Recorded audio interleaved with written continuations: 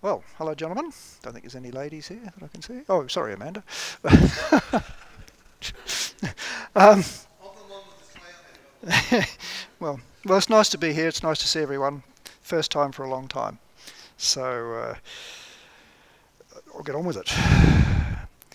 So tonight, it's my pleasure to talk a bit about the proposed changes to our licensing arrangement that the ACMA is talking about. I'll just go through the main points of the consultation document, which is, if you haven't seen it, quite a lengthy document here. It's some 37 pages, and it's quite detailed reading. We'll look at some of the questions and issues that document raises. Talk about some options for you having your say in what might happen, and then if there's any questions, we'll proceed with that. So, as a recap, you might recall in April 2021, I gave thereabouts anyway, I gave a similar talk talking about the then new proposal. Sorry, I'll stand over here. Yep. Talking about the newly proposed idea, the idea of a class license. It wasn't the first time it had come up, but it was some years before when it was initially thought about, and then the ACMA got serious about it. For a variety of reasons. From the ACMA's point of view, their purpose was to reduce the regulatory burden and cost pressures on the amateur service for licensees in the amateur service. The result of that particular round of consultation was some 800 responses, which the ACMA certainly didn't expect. But the overwhelming number of those responses were prepared to accept a class license subject to an appropriate document, an appropriate class license with having a whole lot of issues addressed.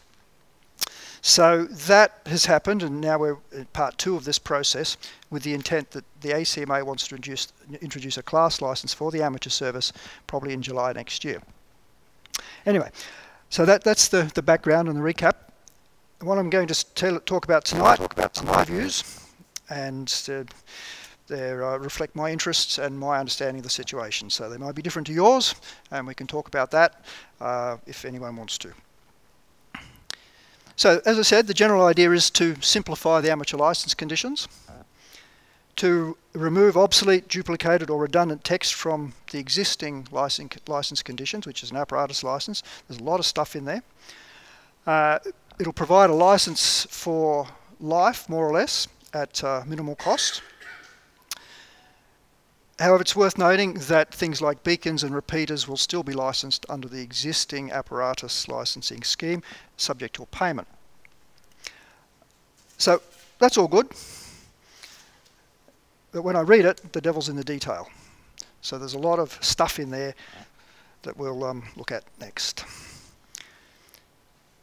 So far to date, we've got this new consultation. So it's proposed amateur class license and considerations for high power operation. So it's 2 parts. There's the class license and operation at higher power. They're separate issues but related, obviously, but they needed to be considered separately, really. And in the paper it lists some 15 separate questions, consultation questions, issues for comment. So there's 15 described questions.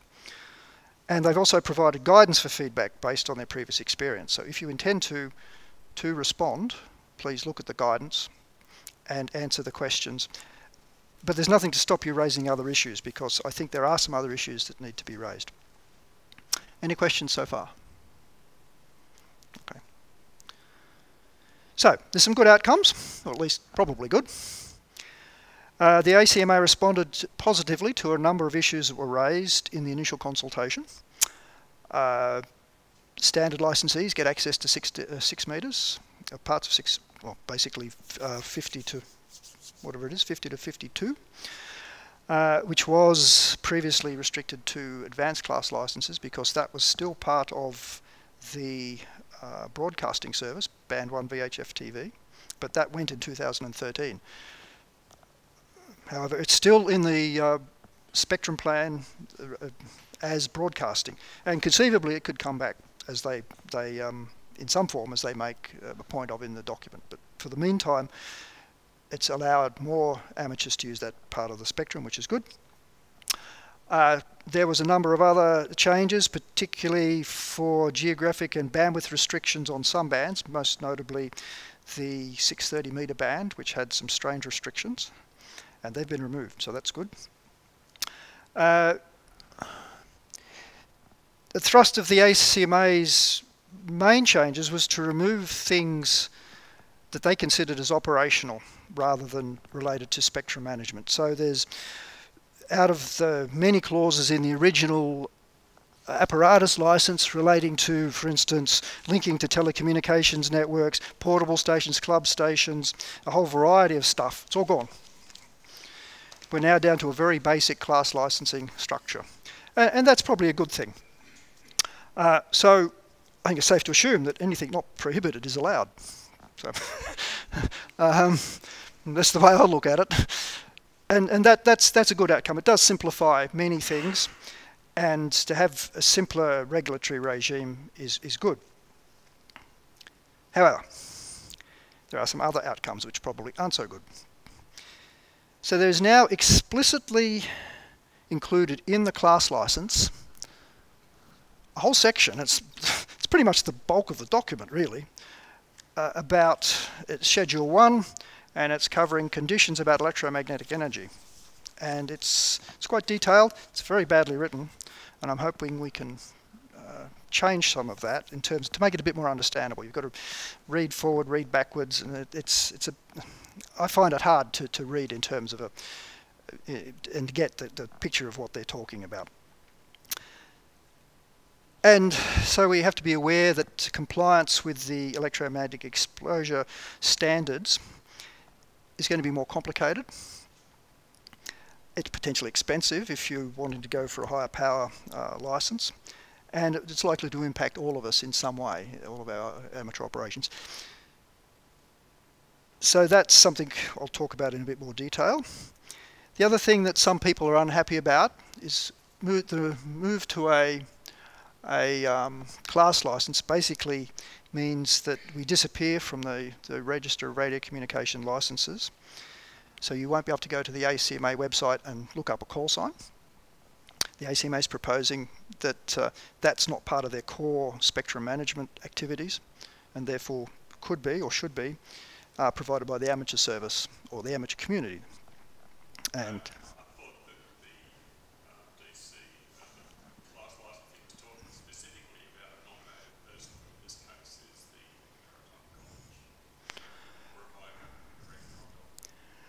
well, not for the register of licenses like we have now. Well, call signs is a separate issue.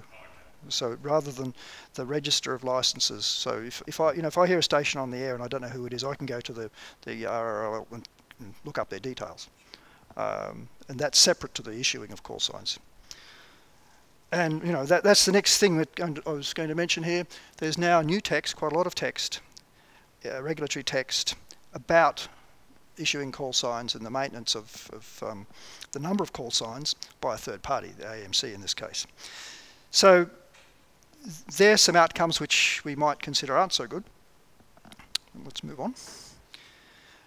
The big ticket item, I believe, is EME compliance for most operators. We might be affected by call sign issues at various times in our amateur lives, but this will affect probably us in a bigger way.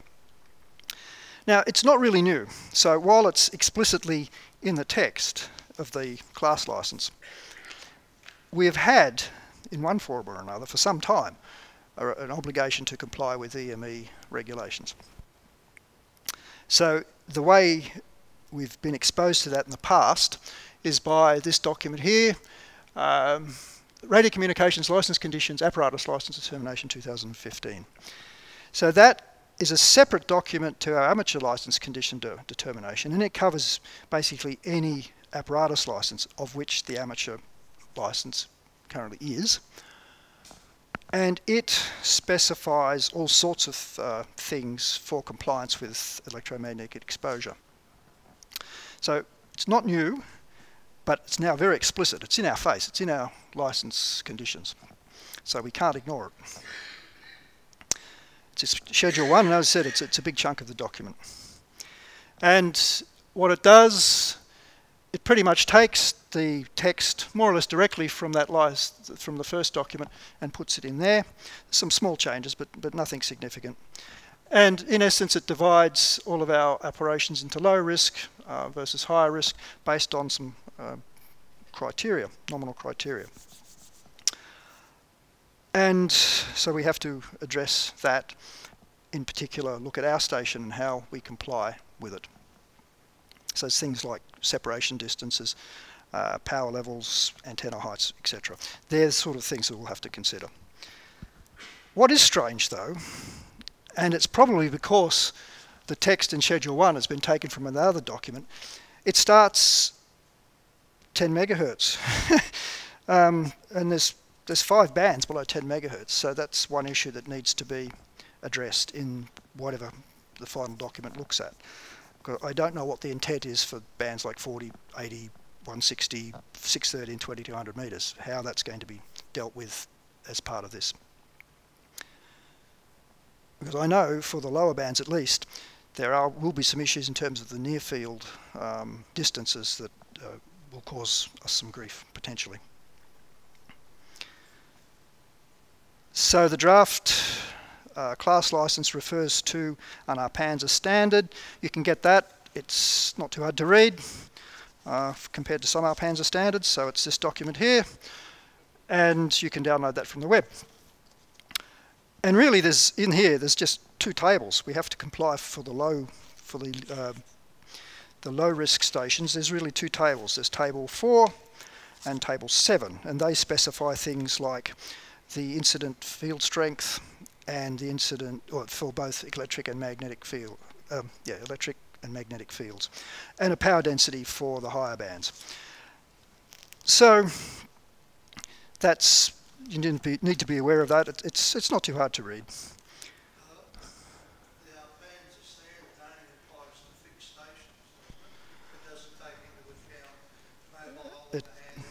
Well, it does, yes. The draft license actually covers that, and it says that somewhere here, the clause also applies to an amateur station and as a mobile station for which the average power, blah blah blah blah. So they've got that covered.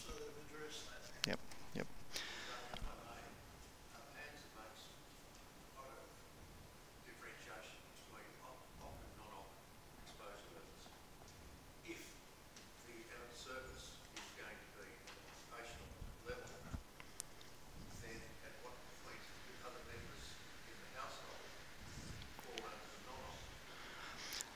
That's a good question.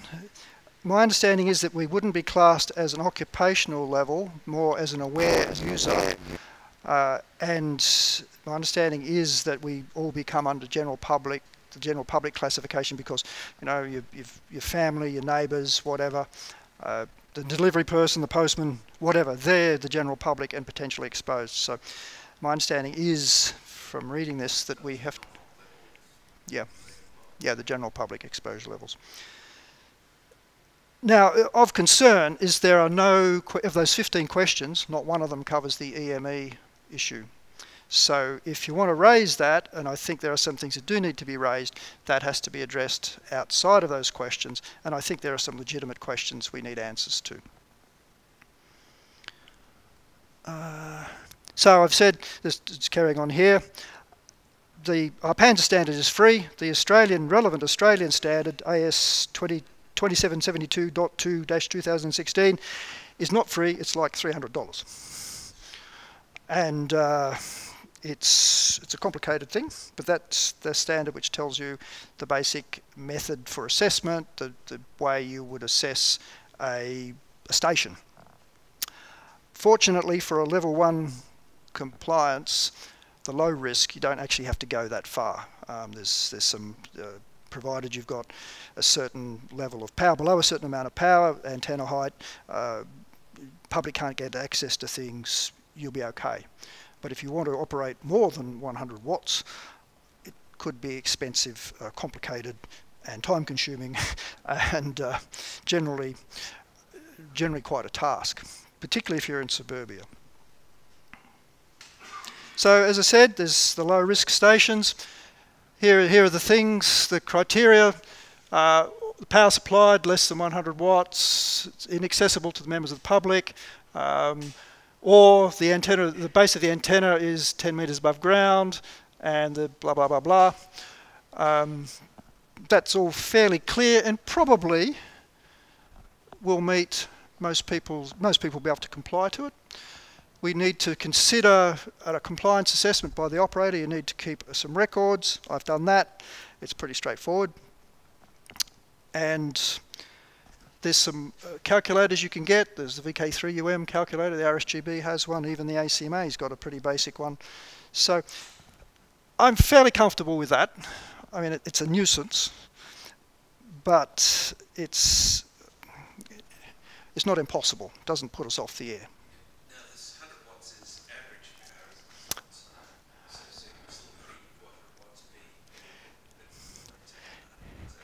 Yeah, that needs some clarity. But that's the way I would interpret it. Average power at a certain time interval. Yeah. So.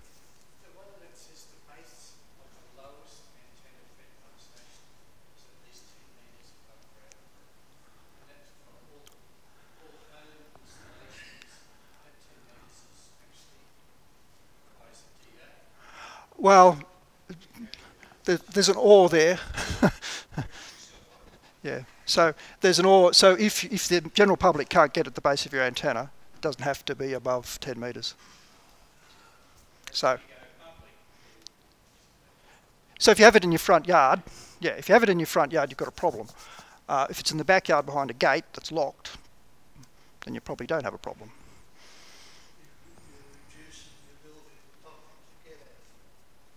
Yep. Yep. So it's not ideal, but it's not new either. You know, this has been here for some years at least. So we probably, if we weren't aware of it before, I mean, I was certainly aware of it, but you know, it wasn't in our face. It is in our face now. Yeah, that's that sort of regulatory approach. So a high-risk station is a bit different. Much more complicated. There's a whole list of standards, and as I said, AS 2772.2 is expensive. You can get it. You might even be able to get it at a library, I don't know. I've got it, but courtesy of my employer. And so there's the various standards. Now, some of it is a bit unclear because some of it applies to sort of legacy situations that go way back to 2003. And so it's a bit unclear why there's all of this, when I actually think a submission I would make was that we just go for one standard and forget all the rest. It's well, International Electrotechnical Commission, so they're global, but I mean, as far as I can tell, they're actually quite close to 2772 with some subtle variations. But really the worst thing about this is that basically if it's fixed for your station, if you want to go for high power, you can't change the antenna, you can hardly change anything, and that really is that's bad, and I think that needs to be addressed. So aside from incurring significant cost, it really does fix the station to a particular state, which in my view goes against any sort of station, you know, any sort of experimentation or adjustments, which is really part of the amateur service. It's part of the reason for the amateur service. You know, we're there to technically experiment and educate ourselves and all that. So fixing it for that compliance basically means that we're stuck in terms of fulfilling other parts of the, you know, the amateur service, or the definition of the amateur service anyway.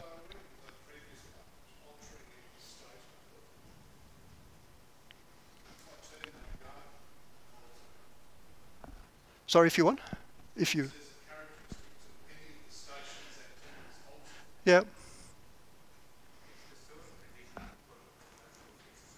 Yeah. Well, that's because of its origin is in that other apparatus license that I indicated. So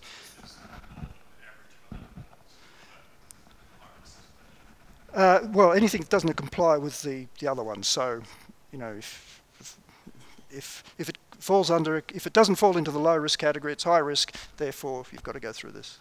So it's just a binary decision. Graham.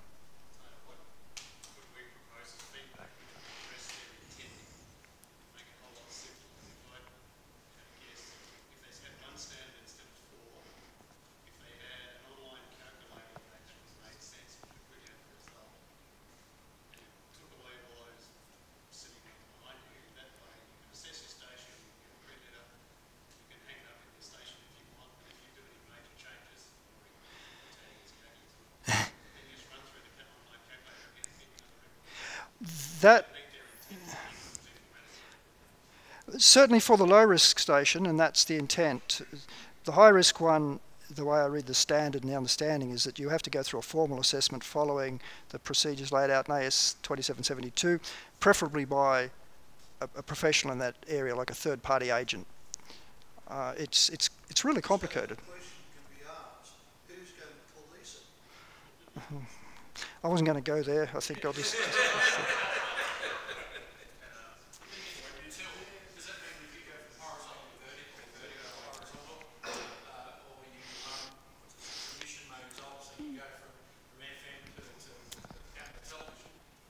Yep, these are the issues with it. So these are the points that have to be made. So, you know, I'm just letting you know, this is what's in there.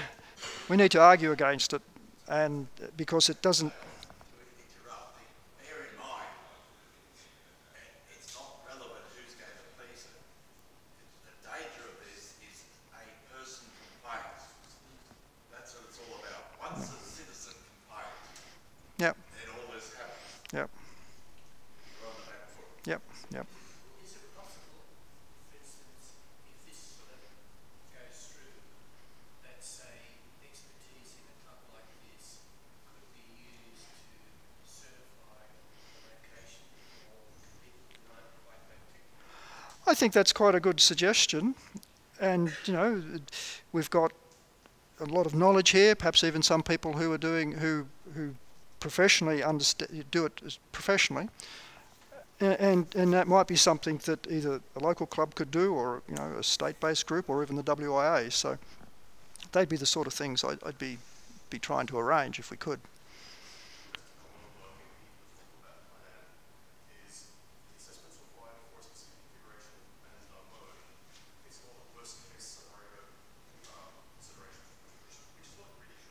Mm.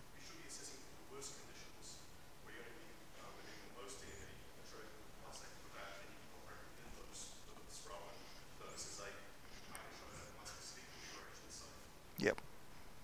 The minute you use the word certify or assess, you end up in a circumstance where if you're standing in a court, an opinion of the club isn't going to carry any weight. It'll be an organisation with the appropriate insurance behind them, which means an assessment will be 10 grand, 20 grand, because that's what they do for a day job. Yeah, I don't know about that, but that would be the worst outcome. That would certainly be the worst outcome. And it doesn't say that you have to have a third-party assessment, but you have to at least do it in terms of the standard. So that would imply certain things.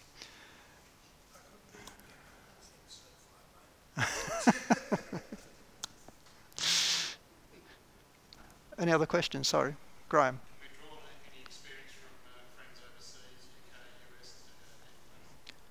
Probably. I did mention the RSGB calculator, which is it's actually not too bad.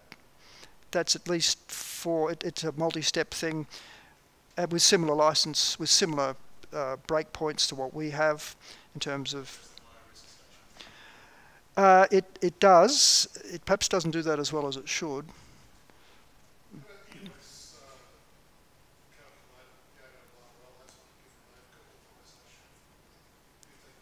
Yeah, yeah. I haven't looked at that. No, I haven't looked at that, so I don't know. But I mean, they're the sort of tools we'll have to consider. Surely there would be tremendous advantage towards the amateur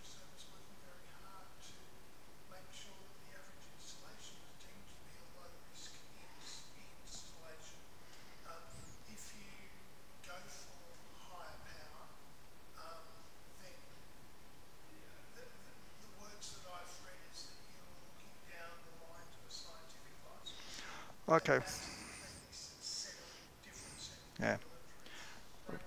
I'm coming to that. Coming to that. Anyway, I just want to alert you to this, that you need to consider it. If you feel strongly about it, then, you know, raise it with the ACMA. Don't let it slip, because when it's there, it's going to be really hard to change. So the only chance we've got to modify it is now. So, getting on to the next question. As already mentioned, there's a proposal to, particularly for EME stations, or Earth-Moon-Earth stations, as opposed to I wish they didn't pick EME for electromagnetic exposure. Anyway, the proposal from the ACMA is that anyone who wants to operate high power, say for moon bounce, that they will have to get a scientific license, scientific class license. Okay, that's currently $606 per year.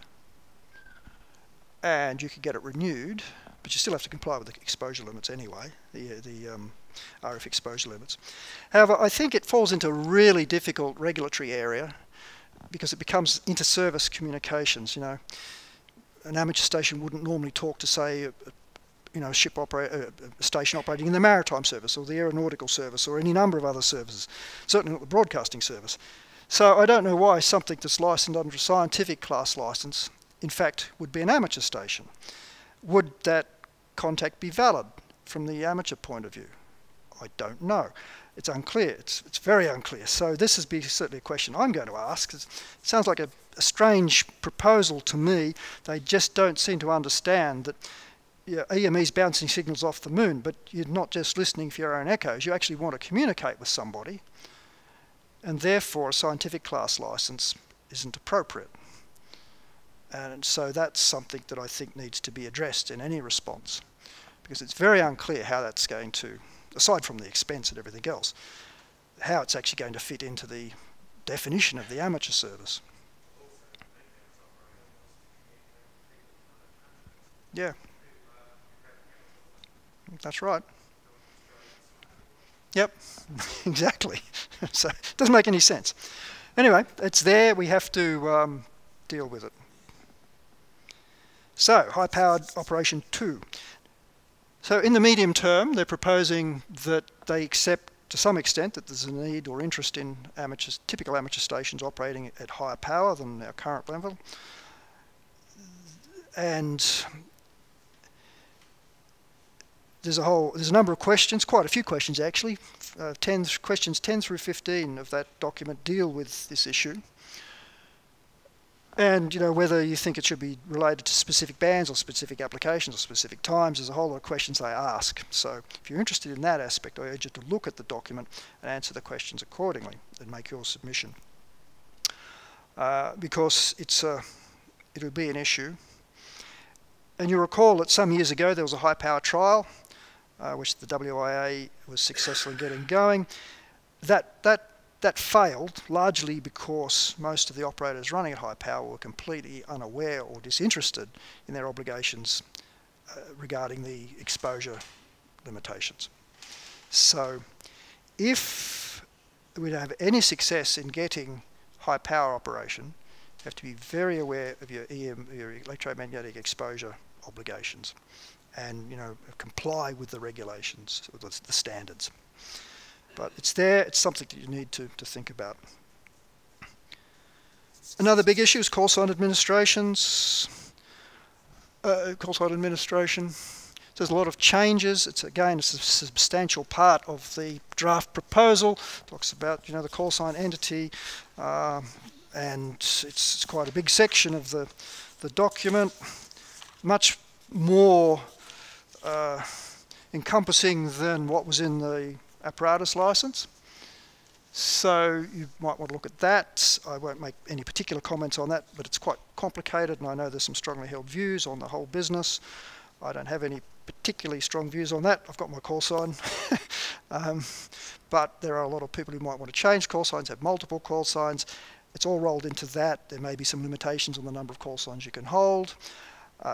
One particularly interesting clause is the prospect of this regular check by the call sign entity. to make sure the call sign is still in use, because there's some concern that we'll run out of call signs. However, no details are provided about how that might work, whether it'll be fee for service or how often it'll be. I don't know. Again, I'm sure you AMC has no ability to do that. For one reason, they have no technical people on their staff. They're just invigilators. yeah, well, Actually, do have a comment in for everything else, most calls or some information, basically expected annual fee. so, yeah. Anyway, so that's some questions you need to consider. Questions 2 through 5 of the consultation document. Graham. So call signs in use, that means allocated to a person, it's not the person who's actually using it. Well, they haven't died, basically. They haven't died, basically. Or have lost interest or are no longer using it for whatever reason. So somebody might decide. Yeah, exactly. So. And on the point of multiple call signs, with the regime now, you can keep your call sign wherever you are. That's kind of killed that. Not sure why. Why do? Well, the current issuing of call signs, you can keep your call sign for life. Yep. And the only thing you have to do if you move interstate Is let them. is let them know Yeah. a change of address. Yep. The call sign doesn't change. No, that's right. Yep.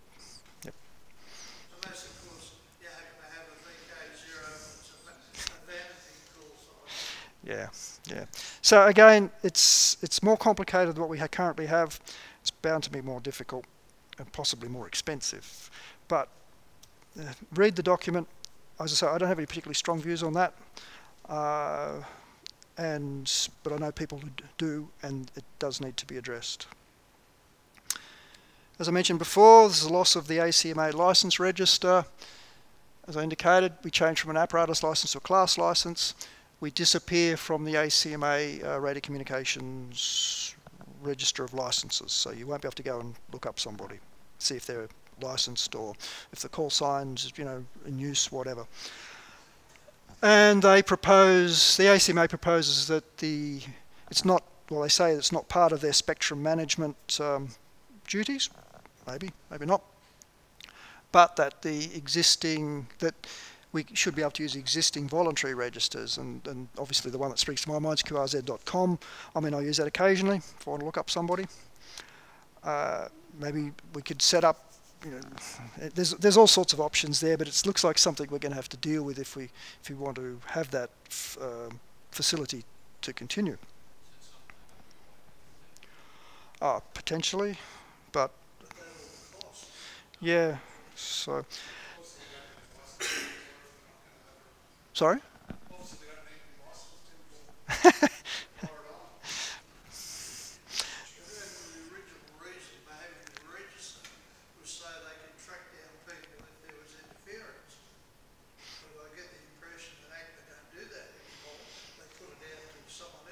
Well, unless you're interfering with the safety of life service or, somebody who pays a lot of money for the spectrum.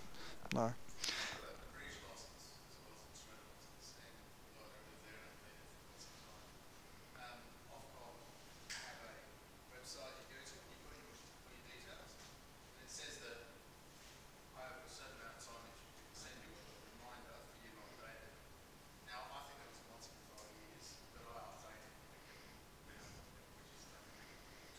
Mm-hmm. And you just put in your address if you change it.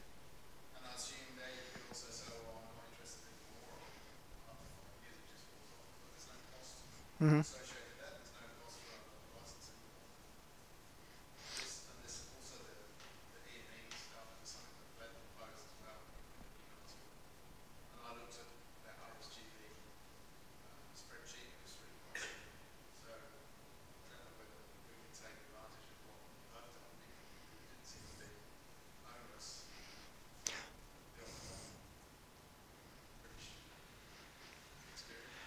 Well, if we can implement something similar, that would be good.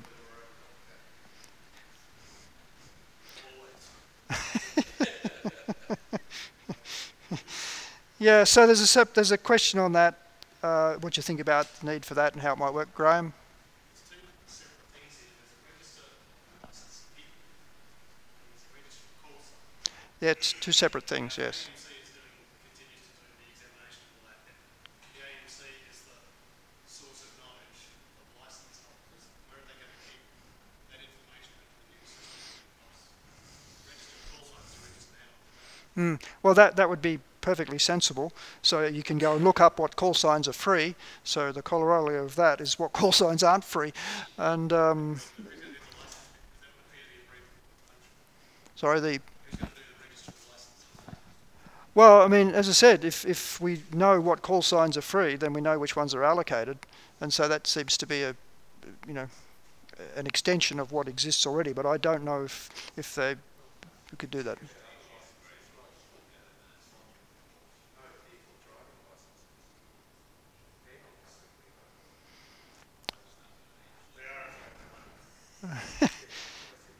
Yeah. Yeah.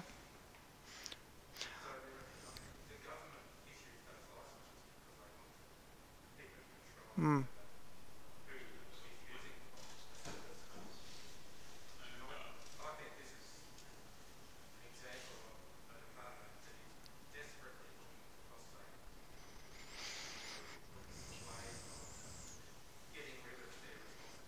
Yep.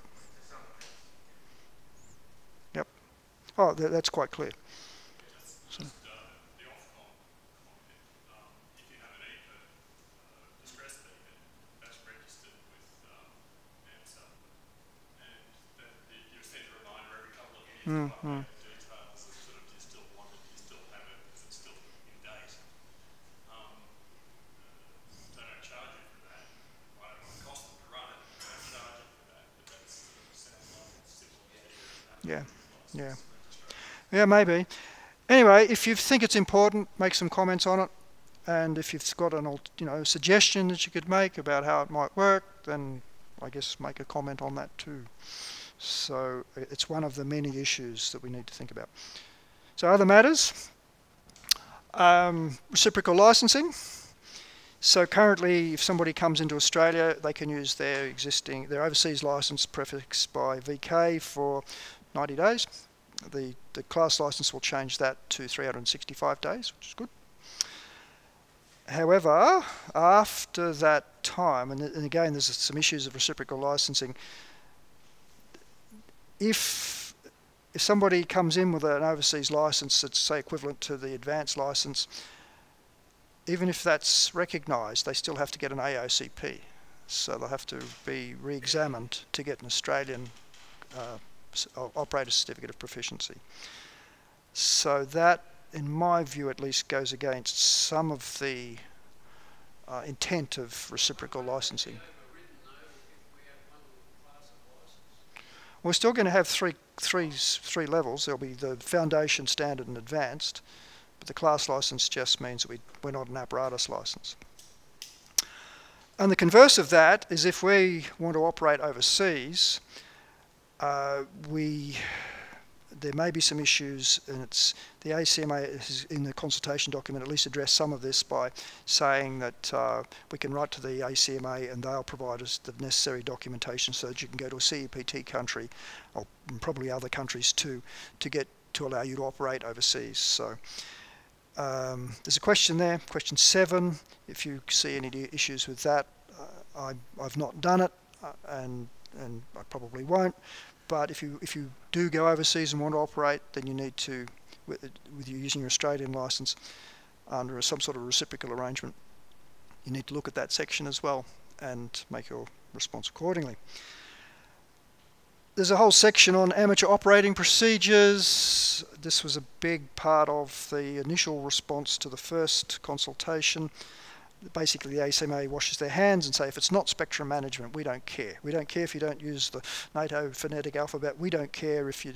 there's a whole lot of things they don't care about. They think it's operational and should be organised by the amateur service. Okay, that's probably not unreasonable. And if you go back 3 or 4 years, in the old standard, you weren't allowed to talk about religion, swear, or talk about politics. Yep. That's disappeared. Yep, They're not interested. They're not interested. So, you know, they don't want to have any part of that. If you think that's important, then, you know, again, it's something that you might want to comment on. I don't know how big an issue it is. I do know there's some bad behaviour on air. However, I suspect that having operating procedures won't change that bad behaviour. So people will ignore it anyway. And so on that basis, perhaps we're better off without it. But again, it's a big part of that. It's a substantial part of the discussion document, so you need to be aware of it. So, summary. There's both good and bad parts of the proposal. There's a significant reduction in what they call regulatory burden, which could be good for us.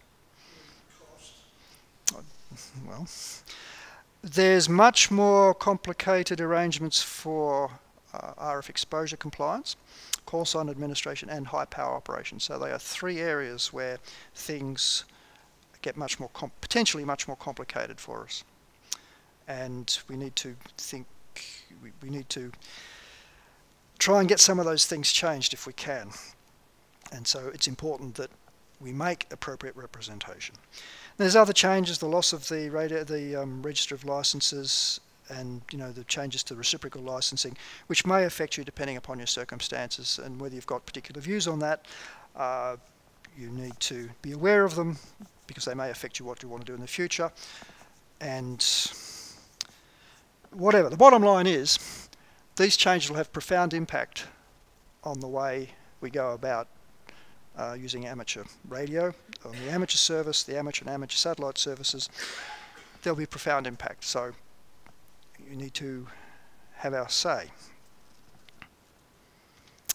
Now, the WIA, as the largest representative body in the country, has established a working group. I'm on that working group. There's about 6 or 7 experienced people. So far we've met 3 times, and we've made very good progress on identifying all the issues. Some of what I've told you tonight is from that process. The views I've expressed here are mine, as I said. They don't necessarily come from the ACMA. They align in places, but they're different in others. So the plan is to produce what we call an exposure draft of the WIA response, for that to be exposed to the amateur service, the amateurs, licensed amateurs in the country, through a poll, and to seek people's view on that. The time's quite short. This is all going to happen quite quickly. So there's a lot of pressure to get this done. But what is important, that you need to make your views known, one way or another. So, as soon as it's ready.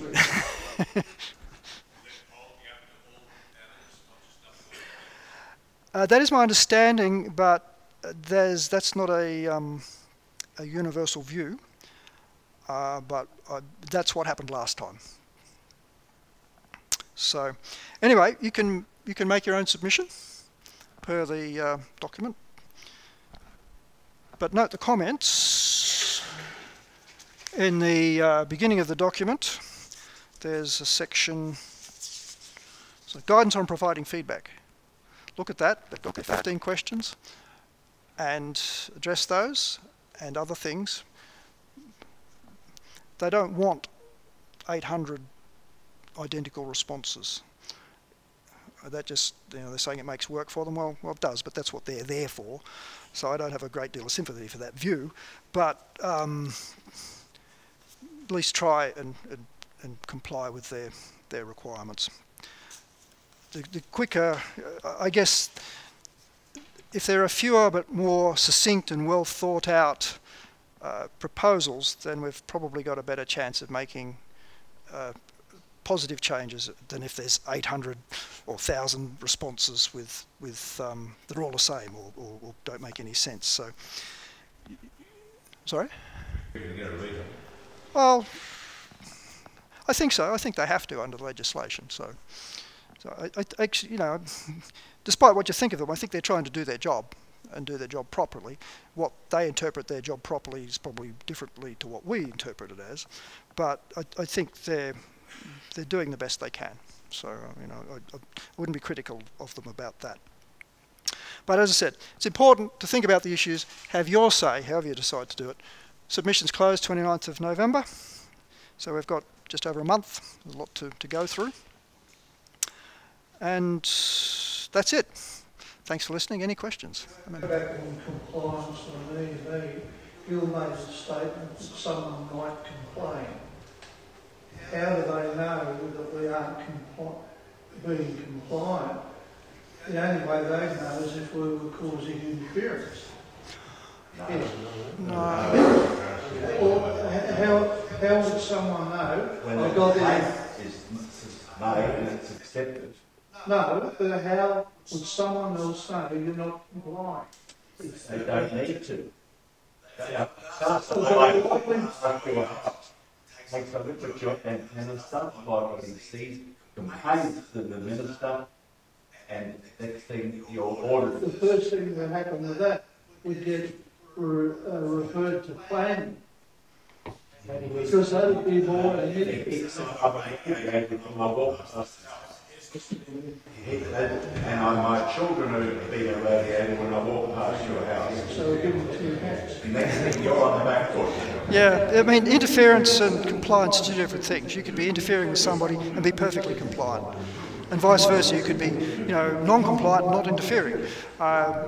So, yeah, they're 2 separate things. And I don't know, this is all new territory. I don't know if it's ever been tested. Yeah, I just don't know. So, Andrew.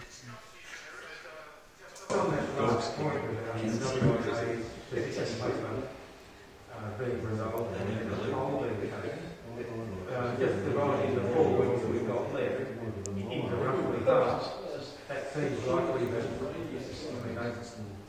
the WA is not going to get any response if they only give us 2 days. So, well, aiming to get that out.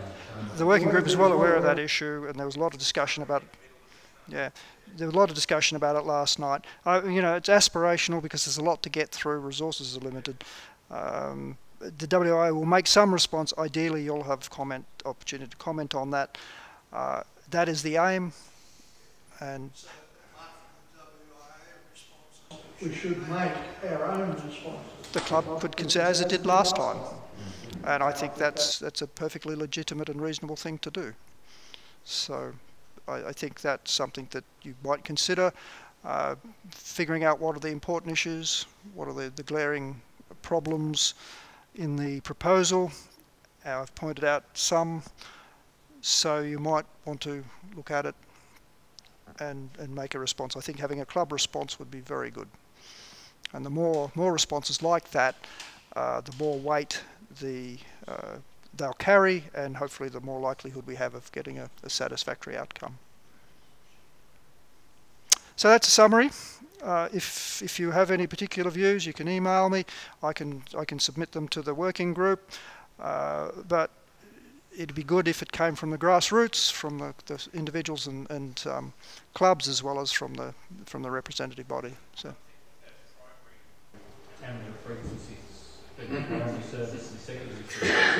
That hasn't changed. No, that hasn't changed. No, because that's really that is a spectrum management issue. So no, there's no change there.